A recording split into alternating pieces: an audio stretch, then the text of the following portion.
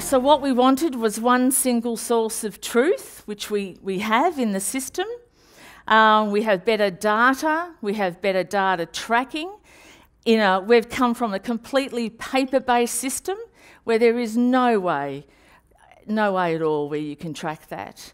And people will say, yes, of course I have a performance plan, or, of course I have a development plan, and, so telling you one thing. So lots of reporting here as well, which is really good. So at any point in time, you can get a report on how goals, are they on track within your team?